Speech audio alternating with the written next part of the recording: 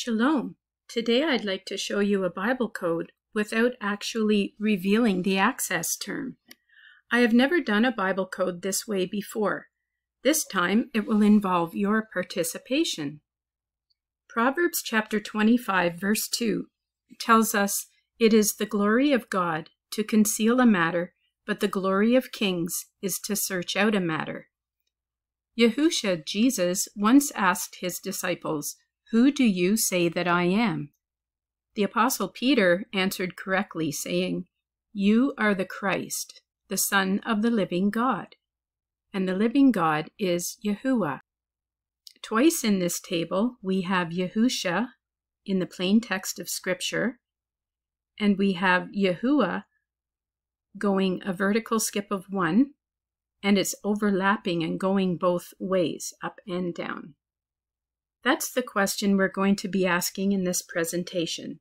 Who do you say that I am? This Bible code is about a person who is alive today.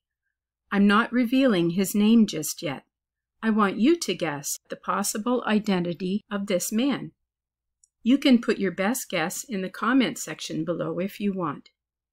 The answer will be revealed in 3 days, and at that time, I will also reveal other relevant terms in this Bible code.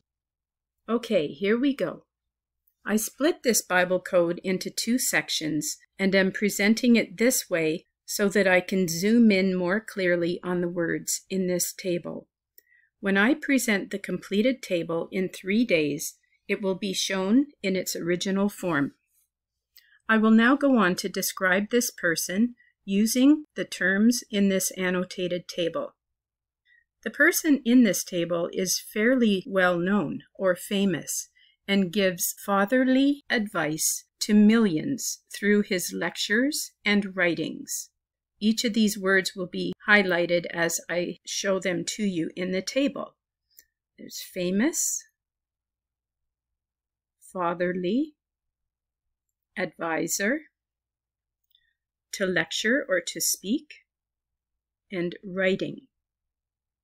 He is a man of great intelligence and understanding, and has dealt with all kinds of people with various personalities. He recommends that people listen to their inner man, their conscience, and be responsible for their own actions. We have intelligence here, understanding or discerning, personalities, and conscience. He is qualified to diagnose people at a clinical and expert level. Diagnose is here, and diagnosis is here as well, using 4 of the same letters. And diagnosis is down here. And expert or understanding, we looked at before. This Hebrew word has many meanings. One of his favorite teaching methods is using allegories to convey his common sense and practical ideas for living. Allegorize is here. His teachings have been a blessing to many and have helped hurting people to live more meaningful and rewarding lives. Blessings, helped. He has an agreeable and pleasant personality and a good sense of humor, yet he can be bold and brave when speaking the truth. Agreeable is here twice, here and here. Humor, bold, brave. It can also mean protagonist, valiant, and hero. And the truth is here. It goes along the bottom of the table. It's like it's undergirding everything that's said in the table above. This man has a general respect for people and is very polite when conversing with others. His faith allows him to be spiritually discerning, and his conclusions on matters are more often than not correct. Here is politeness, faith, discerning or understanding, and correct.